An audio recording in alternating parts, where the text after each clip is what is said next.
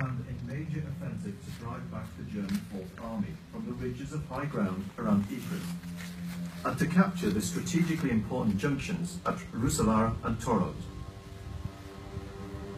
The ultimate aim was to break through the stalemate and advance to the German submarine bases on the coast that Haig saw as representing a threat to the British fleet.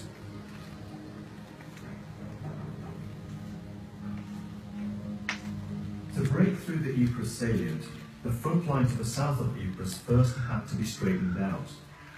The Germans had transformed the ridge of hills from Waitska to Messines, a bulge in the front line, into an almost impregnable position.